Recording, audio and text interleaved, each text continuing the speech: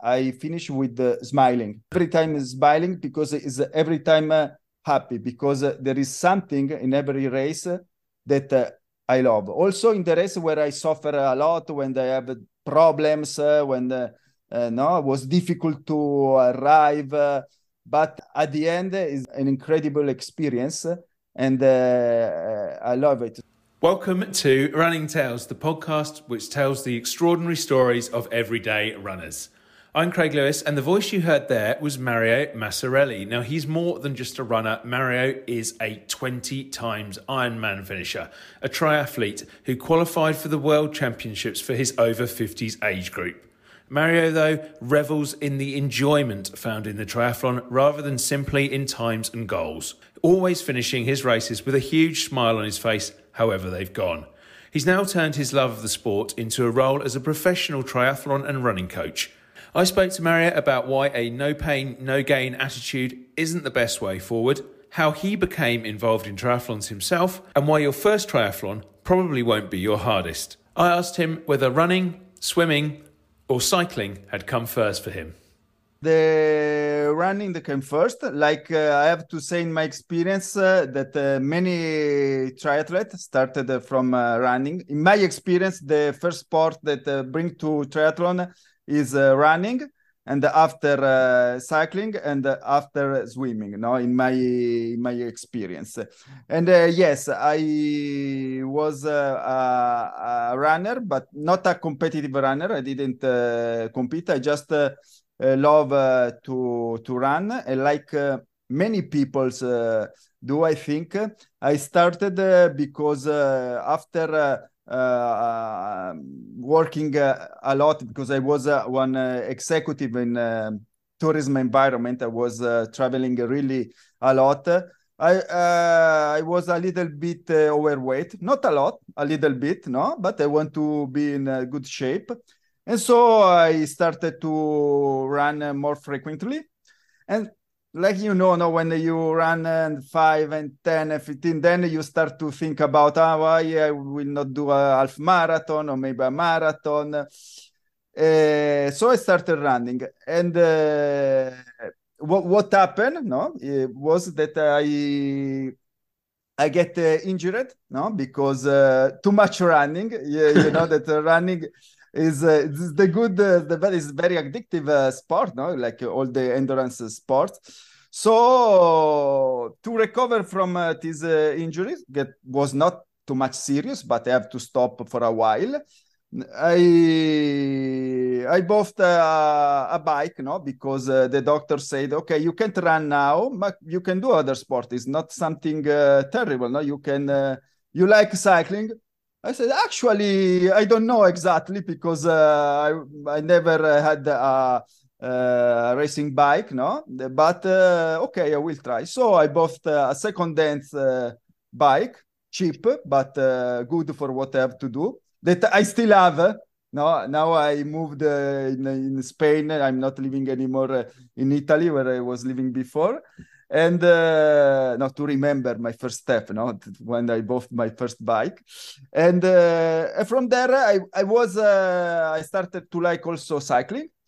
And then I was a swimmer also, no, since I was child, not very good swimmer, but normal swimmer.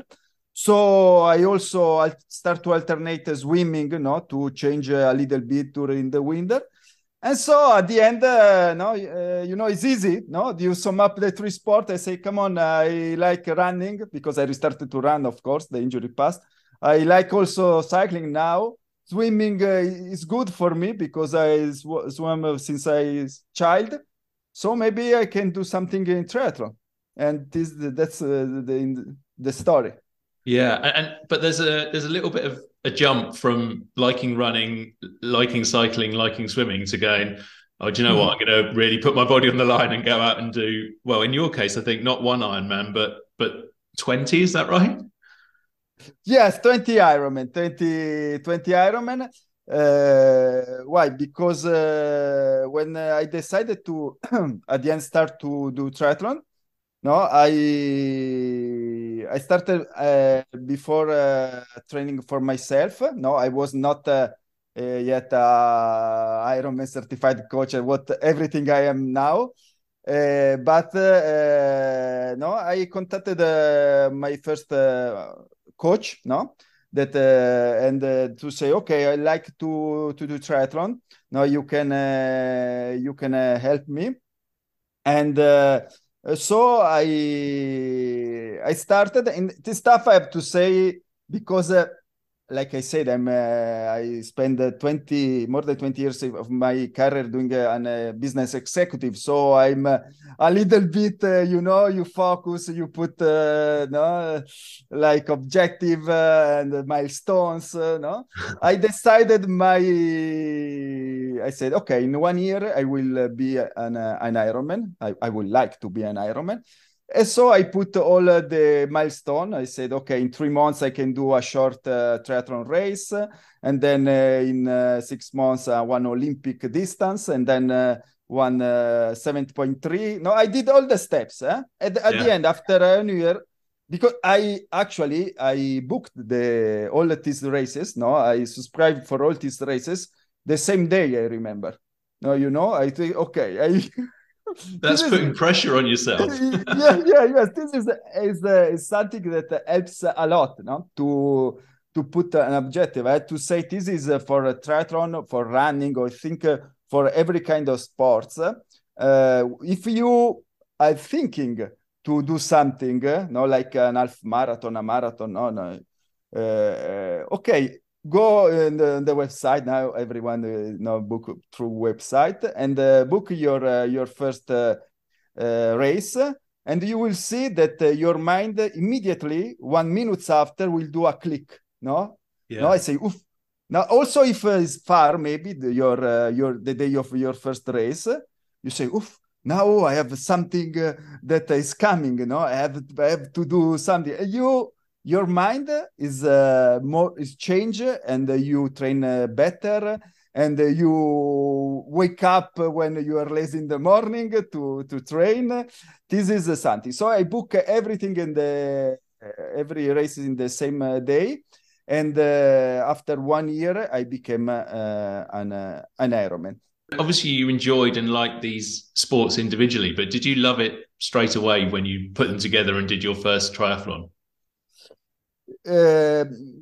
Actually, triathlon is a little bit a sport that you practice, you training a lot alone. This is normal. That in some way, okay, is a little bit, you can think, lonely sports. But in the other way is a sports like the running that help you to incorporate your training in your lifestyle, no? Because is okay, you have to program, of course, like every time I said, but you can program based in your commitments. No, it's not something that you is I don't know, is Saturday from 5 to 7 you have to do this. Okay, Saturday you have to cycle 2 hours maybe. Okay, but you can decide, if you have family commitments, you can wake up very early and go, and after you do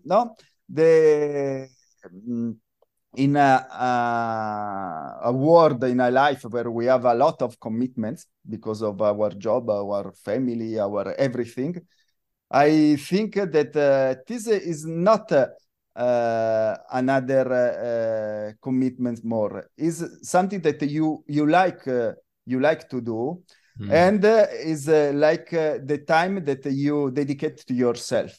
No, this is different. So this lonely actually is something that I like. Really, I like. Sometime, of course, I go out to train with some friends, no? Because it's good to alternate, loneliness and friend stuff. but it's not something that if I don't do, I miss. It's something more to train with some people sometime, mainly cycling, no, because it's easier. No, okay, we do 100 kilometers, 200 kilometers. But it's something that for me is good of training alone. It's something that I think is a life where we don't have a lot of time for ourselves. No, we are between one thing and the following thing. No, so for me is go alone to run for 1 or 2 hours is something amazing. It's priceless for me. This is the lifestyle, no? That you change. That I speak a lot with the athletes that I train. That look, you don't have to be never a sacrifice. No, it could be someday that you are a little bit lazy. This is possible. It's okay. It's for everyone. But look, there have to be something that you love because running or cycling, you are loving yourself at the end. No, is the time that you dedicate really to yourself. This is a point. Of course, I'm an Ironman. I'm a competitive triathlete, not a professional, but we can say in the top of my age group, no, worldwide in the Ironman, no. But I don't have a really as too much competitive mind. My philosophy is for me, for the athletes that I train, is more about wellness, really, to use the sport to live a better life. I respect competitive people also if they are not professional, because everyone can live the sport his life like he prefer. I respect totally, but my philosophy is a little bit different. I was 20-time Ironman finisher. Of course, in some races I was faster, and some races less. But every Ironman I finish with smiling. Really, you can check my picture in my profile, my social profile. Every time is smiling because it's every time happy, because there is something in every race that I love. Also in the race where I suffer a lot, when I have problems, when no, it was difficult to arrive. But at the end is an incredible experience, and I love it. So of course, after you can say, okay, I did a better race. I did sub 10 hours. I'm amazing. But really, of course, everyone have the race that they have better records than his mind. I can say my better reminders are not from the race where I did my personal best. No, now I will not explain why, but it's not this. No, so that is, I think, is important to really to train and compete for yourself or for your wellness. This is my philosophy. Presumably, you even managed to finish the first Ironman you did with a smile on your face. Where was that? How did it go? And was that the hardest one? The first, you say, as if it was the hardest one. Actually, no, it was not the hardest one for one main reason, that when you finish your first Ironman, normally, no, you want just to finish it, no? Yeah. And so you don't push too much because you don't know very well your body. You don't know where is your limit. Why? Because you never did before. No, like many people when they contact me, they ask, but I never ran a marathon. No, how I can do an Ironman before I have to run a marathon? I say no. It's not like this. Many people like me, we ran our first marathon during our first Ironman. No, because the marathon, like the Ironman, is a very very hard effort for your body, and you need months to recover well. No, don't look at the people that they do 3 marathon in 1 month. It is an exception. It's not the human body doesn't work like this. No, the human body need a lot of recovery time. No, because you are not a professional. I repeat. So what happened? That if you do too much long workouts, like to run a marathon during your trainings, after you need too much time to recover. No, you will never be prepared. So you many people run the first marathon during the first Ironman. And what happened? This is a secret that many people doesn't know, that if you go and see a marathon during an Ironman, if you exclude the top people that run all the marathon, many people run for a long part of the marathon. They walk for the long part. No, there are very few people that run all the marathon during a full Ironman. It's different. Is the half Ironman because it's completely different. No, it's the half. But during the full Ironman, really, now I can say that I ran for all the marathon during my Ironman. But the first, no, because I was, of course, was the first. So at the end, I spent part of the final marathon walking. So at the end, I arrived very well. But after, the following Ironman, of course, is normal. I want to improve. I want to. So when you decided to push for all the race, for all the full Ironman, you bring your body at its limits. And so I remember, for example, my toughest one was in Copenhagen.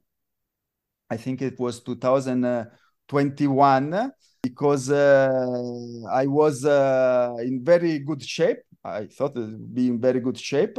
I wanted to break all my records, but like people that compete, they know that they say it was not my day. No, it was not the day.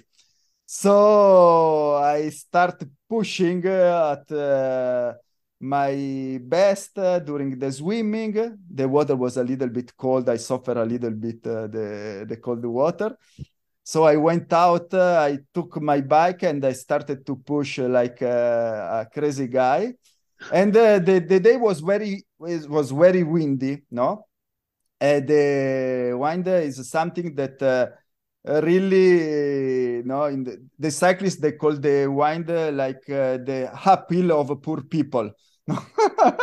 Because it's not a true up, but uphill, but you suffer. And so I was not accepting that I can be fast like I program in my mind because of the wind. So I arrived to the marathon. I started the marathon very tired, but I wanted to push. So I start to run very fast. And at the end, after maybe when I arrived to the half marathon, I arrived what in jargon we call the wall. No, the wall is something that none of us like the wall. You get in your face, and you don't have any more energy, and really was terrible. Was terrible because was the first time that happened to me during a race. And I remember I stopped to run, I start to walk, and there was like every time my partner, Abir, that every time she's with me, and normally she look at me, when I arrive running, cheering, and I was walking at this moment, and she say, "Ma, what happened?" And I say, I can't anymore. And she said, come on, it's just 20 kilometers left. I said, no, in this moment, 20 kilometers for me was like 200 kilometers because I have not any more energy. And but at the end, step by step, this is not when you speak about mental strength is this is to go through the difficulties and start not to be like courageous or like something like this, but just to in this case for me is the strength of mental strength of Ironman is think in a lucid way also in this moment. I said, okay, not it's not the day, not any more records, not any more personal best, not any more but you are okay, you are not injured, you are just very tired because you pushed too much, so go to the next table when the drink a little bit more, eat some gel, walk a little bit and restart to run for 1 kilometer. And I have to say I was lucid also when it was not any more energy, I was lucid. And like I said before, I arrived with the smile at the end at the finish line. So this is important for me. And now that like I decided to left my job like business executive after many years to dedicate myself to coach people in the for triathlon and also running because actually and to help people to go through this philosophy because I think that is really the sports, the triathlon, the running is one of the better way to really to live better and to live a healthy lifestyle. And the satisfaction that I have when I see people really not just improve their time or finish half marathon, a marathon, an Ironman, it's not just this, but really to feel better, more energetic, more happy. No, this is really a satisfaction that compensate totally what I lost when I decided to stop my career in business executive. That, of course, was more about money and salary, and is different. Yeah. But really, I think I'm in a part of my life. Now I'm 52, where luckily I can choose to do what really I love in my life. And help people because I saw what you are doing. You are amazing, really. Helping people is something that is priceless. Is I think is something that is in another dimension. I don't know. So it sounds like with the coaching you do now. I mean, obviously, I'm guessing that there's a lot of work people have to do just to be able to do those distances and to complete these things, and you have to coach them in the right way to do that. But you're also coaching them so that they can also, like you did, finish with that big smile on their face and be happy that they've achieved something and kind of beaten their own body, if you like. Yeah, absolutely, yes. And this is my story. Now I continue to be an athlete, an age group athlete, like we say, no, an amateur, not a professional, and coaching people. Also, in this, I have, of course, I train every kind of people, no, every category. But I'm focused, if I have to say, on the people that are starting to do triathlon or to run, because this is the moment where really people are dreamers. No, they dream to achieve the first important goal. after my job changed, no, because when people, no, I passed through this path, no, they achieve their first result, then they want no to improve. Then you start to speak about personal best, about pacing your. It's okay. It's okay. I'm doing also this, but if to say what you prefer, yes, I prefer to start when people call me, say, look, I just run a cycle a little bit, but I want to do an Ironman. Is my dream. You can help me. This is what no I love more, because I can no join the dream of these people. So when people come to you kind of with that dream, what's your first piece of advice to them? Yes, the first is really to understand how they can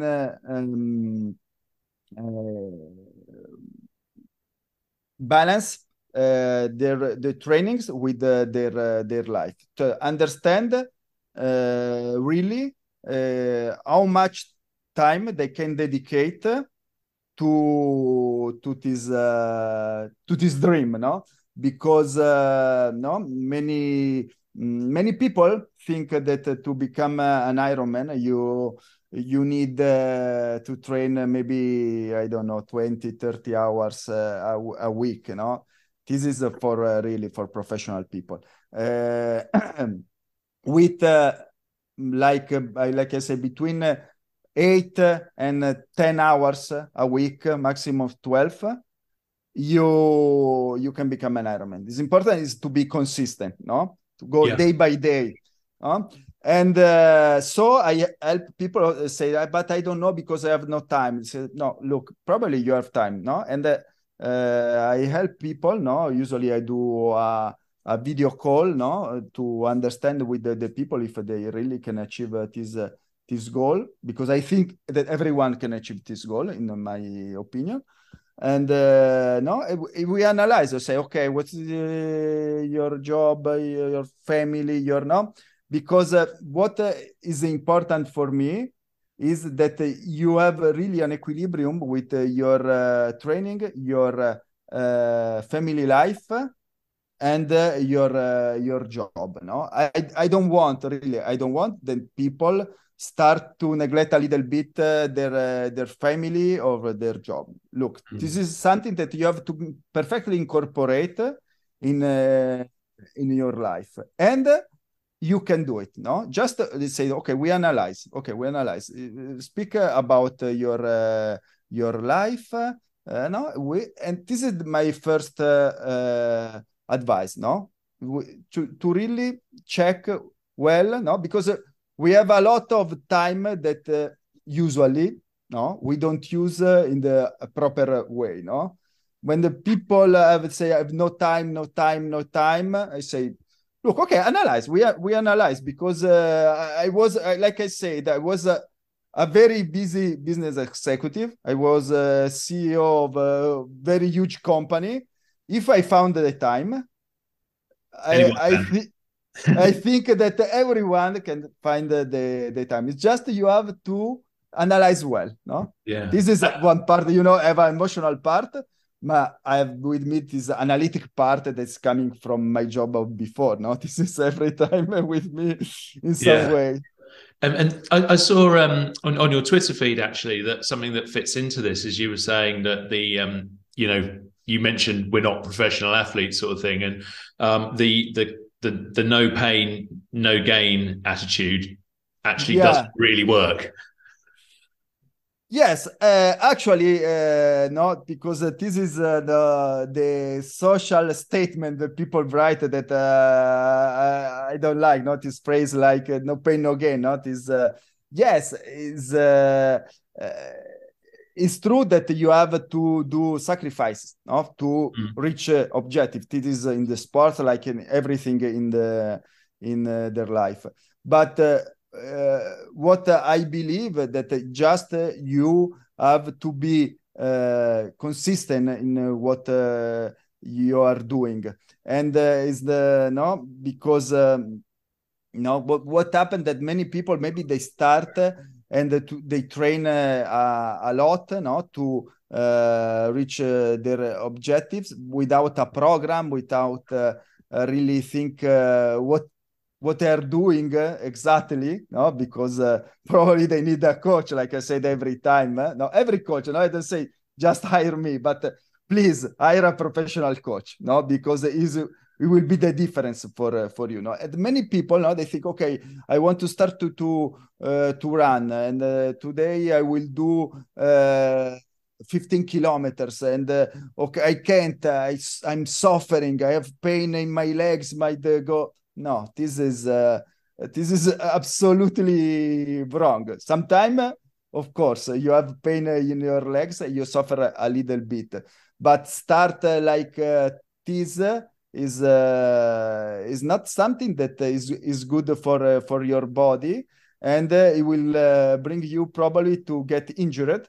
And get injured also is not good, but in the long terms is a bad investment. Why? Because it's easy. Because if you get injured, then you have to stop. You need a lot of time to recover. And probably at the end you will train less hour that if you train the right amount of time every day. I say every day, but actually for example, to my athletes also, the advanced triathlete, I give minimum one day off every week, because this is something that people underestimate a lot, the recovery time. You have to recover and you have to sleep. I remember, like it was yesterday when I spoke for one of my first time with a pro triathlete, a very top triathlete. And I said, come on, we were speaking about supplements, food supplements that like I say, okay, what do you think about the vitamins? You prefer also amino acid? I said, look, listen to me. There is no one supplements that give more energy or you feel more stronger that 1 hour more of sleeping.